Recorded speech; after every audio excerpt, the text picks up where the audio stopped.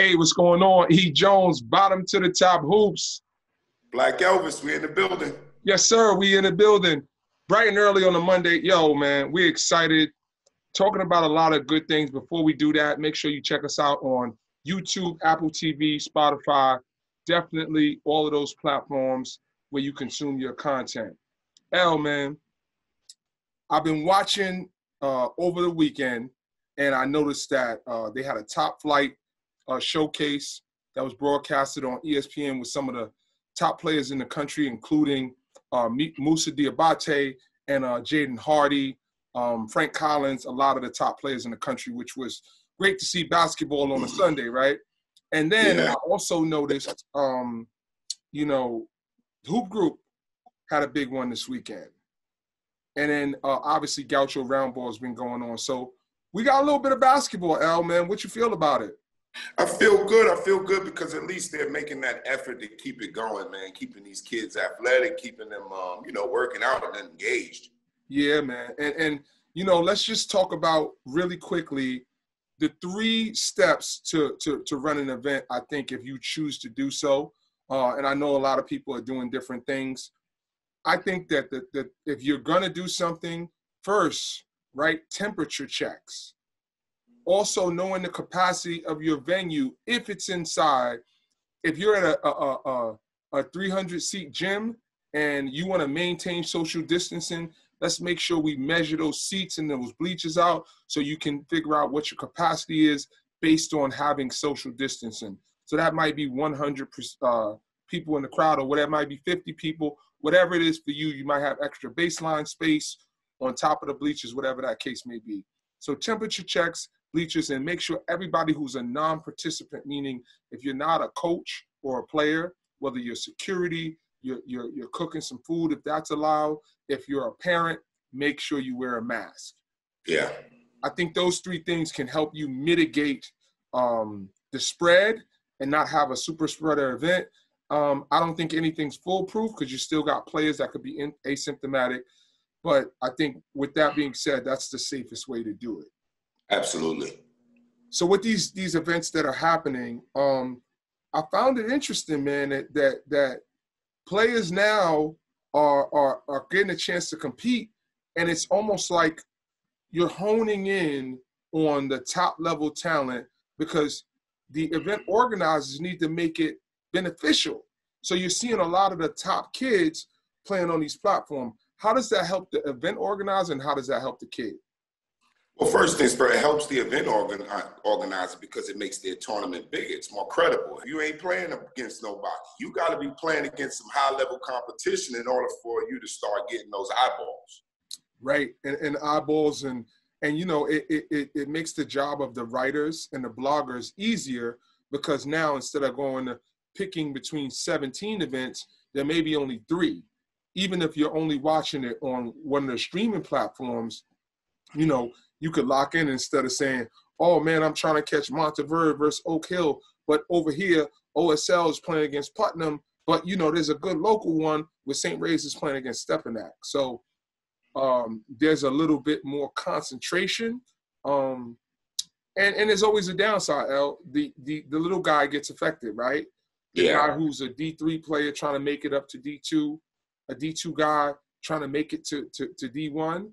They don't get as many opportunities. So, there's definitely a space for people to do showcases and clinics and camps for those mid-level kids that need to get looks. Because, at the end of the day, we understand elite, but more kids fall in the middle rather than the elite side of it. What's your thoughts? Absolutely. Absolutely.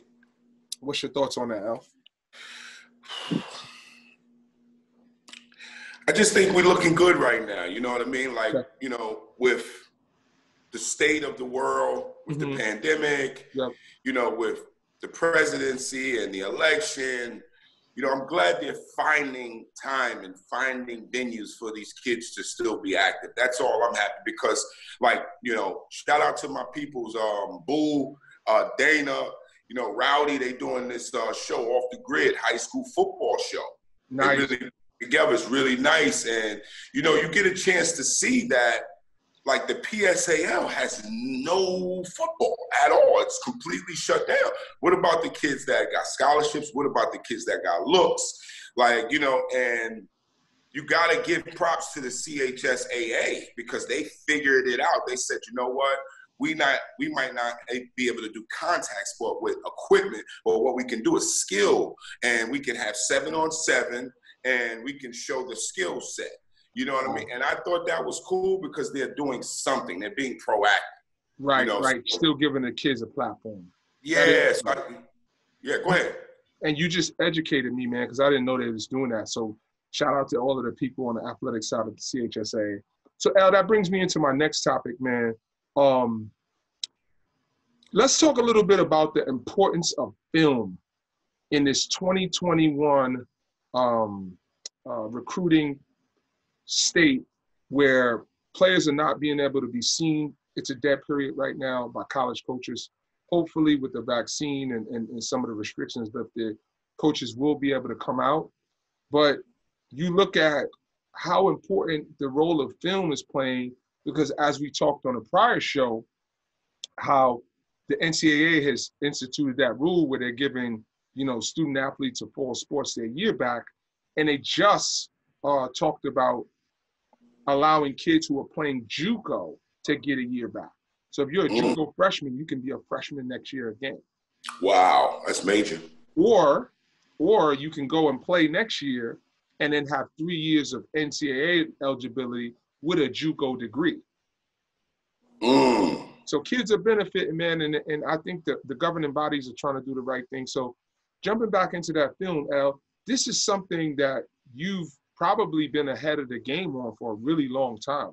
So talk a little bit about what your perspective, experience, and, you know, if you could name drop a couple of the kids that you work with and how you think it helped them in terms of creating content to help with their recruitment. Well, I mean, at the end of the day, I mean, most of us, when we're kids, that's athletes and they're trying to really get to it. You know, most of us are really, how they say, you know how like they tell you to date up. Well, kids want to go higher than really probably where their game is. Right, you know? Right. But I can honestly say film helps give that image, at least the image to get the coach to take interest. Yes. To send one of his assistants out to really check you out, send you a letter, I'm interested, and then maybe they want to catch you at one of these camps or maybe catch you at one of these showcases. Yep. But the bottom line, I think that we're working, man. We're moving. Yeah, man. And just to that point, as you said, the film may not get you the scholarship, but the film will or could get you the look, or could raise. It helps. Yeah, you know, you send it out, you throw caution to the wind, and you send it to Georgetown, and the coach so happens to say, this kid looks interesting. Let me reach back out. You know, hey guys, really quickly, footnote: make sure you put your contact information on your film. Right? The coach doesn't want to do all of the work. They want to just be able to have it. They like you. You did your job. You sent them the film. How do I get in touch with this kid? Your Instagram, your Facebook, your email, your phone number. It's a lot of personal information, but again, it's going specifically to that coach or coaches. So I think, you know, the information should be secure. Be careful what you post on social media. Absolutely. YouTube. You know, you just got to be conscious and aware. Maybe you want to do 2 versions. One that you put out there with your contact, you know, all of the pertinent information, and one that you just kind of leave as just the film without the information. So that's just a tidbit. But, you know, I'm going to name drop. I know you worked with Shamari Pons when he was in high school. I know that you worked with Shavar Newkirk. You know, they went to St. Joe's and St. John's respectively. And I know you worked with many others, but those are the 2 that jump out. And I remember seeing those films. How long ago was that, Al? Let's see. It would have to be, well, the first kid I started with was a kid by the name of Keith Pinkney Jr. He was the number 10 player in his class. Okay. And he was the number 1 point guard in his region. Okay. And he's being highly recruited. Shout out to my boy Keith Pinkney, yeah. Senior. That was his son. He was like, yo, L, I need some smoke, because he was always a visionary. So he was like, yo, L, let's start creating these videos for my son now, to really, because he's a marketer. So he looked at it from the aspect of branding. Yes. You know, but what he did was he planted a seed, because, you know, in the process of covering his son, I was able to cover Wiggins. I was able to cover Jahlil Okafor. I was able to cover the twins, twins that went to Kentucky. Harrison twins. Yeah, because all these kids was in his class, so he was going to all of these top camps, you know, and like the NBA Top 100 and all of these places, and he was getting me access. Win-win. So what I realized is video really goes hand in hand with the actual game. You know, back in the day, we didn't have that because it wasn't thought of. It wasn't a part of like how you market, promote, and brand. Now you have 8-year-olds telling their mom, get this video, mom, I learned a new move. So I'm only saying that to lead to this. I know a couple of kids, Ian, I thank you for even giving me the credit and the props for just being a part of some of those kids' journey. But, you know, what people have to understand is now is the time more than ever to now take advantage of the visual. Yeah. Because coaches are not traveling as much. It's you know, everything's kind of a little stagnant. We got voting going on right now. We got the pandemic. So even if you go to a park and you have a trainer or you just working, I think all video right now is priceless. Well, I'm gonna say this, Al. I know you're very selective. I know you pick and choose who you want to work with. Your plate is full. If the situation was right and it was the right kid and the right family, and you see it's something where you could help, would you be willing to jump back in that realm and maybe create video to help somebody's journey again? Absolutely. I mean, let me tell you something. One of the, I would have to say the two best experiences I've had with video in this order was Shavar Newkirk, Shamari Pons, and Chris McCullough.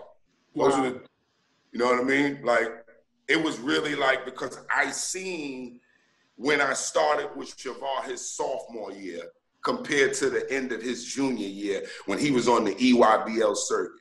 Kid was almost a new kid. I mean, like, as far as sharpness, just the way he moved the ball, just the way he ran the team. I mean, Chris was a pro. Terry Lariat was a pro. Shep Diallo was a pro. Yeah. That kid contributed to all three of them getting major looks. Well, guess what, El? You just named 3 professionals. So if you guys are wondering where to go to get your video chopped up and who understands the journey and how to get there, this guy over here, Blount Communications, AKA Elvis Blount, has been there. He's done it. He's been able to help people on their journey. And again, you put it correctly, man, and I think that's such a humble perspective to say you were a part of the journey, right? You're not taking all of the credit. You're not saying it was just you, but understand those kids will probably attest that that video definitely was a compliment to their actual skills. You got to be able to hoop. Like, we're not creating no magic tricks because the coaches got to see you in person sooner or later. That's right. That the video is like, you know, you chopping up all that video, you looking great on the video. Now you got to actually go out and do it in person. Because, yeah, you got 10 points on the video, but that might have been 10 points from 3 games. Exactly. We know you. We see you. Exactly. And I respect it. Coaches know now. See, coaches have caught on to that. Yeah. They understand the mixtape game. They understand this kid played 7 games, like you said before, he got a 2-minute or 2.5-minute video. Right. Right. So the kids got to understand, but more so the parents have to understand. That is just to get the attention. Once you get the attention, the kids got to show out. They got you in person, man. So guys, I'm gonna summarize it by saying this. If you're planning high school games, if you're playing in showcases, if you're playing in camps, get your parents, you know, get somebody who shoots video. I know it's, you know, you're going to have to pay for it if you want it high quality, but I think it's worth it, right? Whatever that cost is, the goal is to get a scholarship. So if you contribute a couple of $1,000. Let me ask you this, E. So, hold on. Now, when we do video, what is the purpose of us doing the video? For people to do what? To see it, right? Yep. So parents and kids have to understand also there's a lot of bottom to the top hoops out there. You got Key Vision, you got a bunch of kids doing something. But my advice to parents, when you are paying for video, if the kid has 123 subscribers or followers, then that means nobody's probably gonna see your video. Yeah. So you have to be smart and intelligent when you're dealing with video people, because it's almost like you want to use their platform. You want to use their following so that your child can be seen. So if you're paying somebody, know the service you're getting. Yeah, they can do video. Yeah, they can make a highlight tape. But once they finish it, is it on you now to go recruit the coaches, or can they help you with that process? I mean, that's such a valid point, Al. And, you know, and just finishing up, you know, this is a unique time, especially for you high school and prep school kids. You know, I hate to be the bearer of bad news, but you guys are at the bottom of the totem pole. And if you're an elite athlete, you're not in the same boat. But as you get lower on the recruiting totem pole, understand what an offer is, understand what interest is, and understand the sense of urgency you have to have when taking advantage of a good opportunity. Now is not the time to be cute. Now is not the time to wait. Get your situation together, do your research. You got something good on the table, you gotta pounce on it ASAP, because you will find yourself next October saying, yo, I'm still waiting for the right opportunity. For young men and young women, you gotta go when the situation, in this day and age, you know, you're gonna have so much rollover with kids staying in school, JUCO, college, NAIA, NCAA, Division 1, 2, 3. They ain't going nowhere. Nobody ain't rushing to get into the real world unless they got a situation in hand. You know what I mean? That's the whole fact. And guess what? We don't know what's gonna happen with the pandemic, so it ain't no jobs out here. Why I'm rushing to go get out of school? So you guys gotta understand that. Parents, be conscious. If you have a high school senior, please take heed to this information. Do not be slow on the draw. If you have something good, please consider it heavily. And if you like it, jump on it. You can't be hesitant. Don't be gun shy. You got the last word, Al. I'd love to give some props out. Okay. Shout out to Lil Mel. He was on the road. I just been watching school. I've been trolling Scooter's IG, looking at all Lil Mel's videos. It's killing. I love to see that, man, because I love to see when people take the time to put that hard work in and did it manifest when you needed to. Yeah. You know what I mean? Shout out to Lil Zai. He just did that marquee camp, the showcase. Yep. Shout out to your guys, OSL. Had a great weekend this week. Elaborate a little bit. Yeah, they beat Newman Goretti, and then they beat Westtown, two national powers perennially. Everybody wants to see what the new version of OSL looked like. And OSL Prep went 2-0 as well, beating. Oh man, that's awesome, man! Shout out to you. I know you was contributed to that big time. Man, the coaches and the kids did a great job. They got a win over Upper Room Christian. So it's a good start, man. They're going into the gauntlet. You can't hide, right? We got to continue to play high-level teams, and hopefully from that, you know, the scholarship opportunities will go out. Check out the video on my page. Yeah, there you go. There you have a big shout out to your boy Pete. Big shout out to CJ. Yeah, everybody, man, that's over there, because it's like, you know, what I love about that situation also is being around you. I've seen it, and it didn't stop with Posh, Dylan. It's like they're keeping it going, and that's a beautiful thing, man, because, see, when they were seniors, and especially when Posh was a junior and Jaquan was a freshman, now you're starting to see how you build programs, because those freshmen become juniors. And guess what? You lose. Of course, you're losing a kid. You're losing a personality.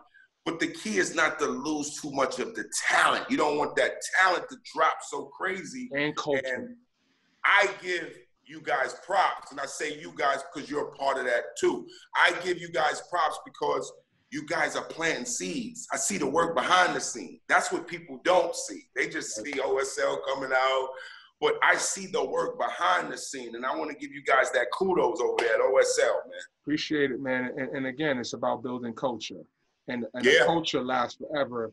A team maybe just 1 year and doesn't, you know, continue. So hopefully we gave you guys some great information about recruitment, about film that you guys can, you know, kind of apply and hopefully will benefit your children in this process. We wish you all the best, man. Continue to consume the content again, YouTube, Spotify, Apple TV, bcomtv.com. I mean, we'll be back next week as always, man. Thank you to all of the supporters. Big shout out to D Jones, Jerry Ice, the whole City Legend team. You got the last word, Al.